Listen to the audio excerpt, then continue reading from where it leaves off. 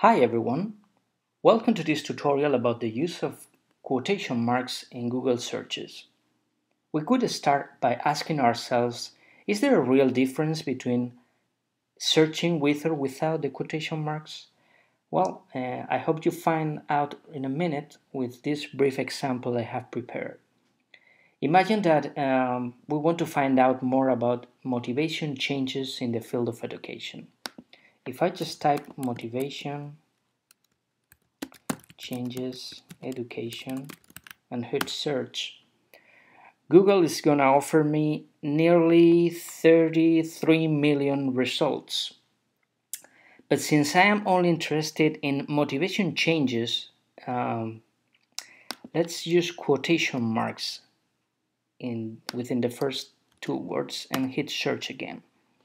As you can see, the number of links has dropped dramatically to nearly 19,000.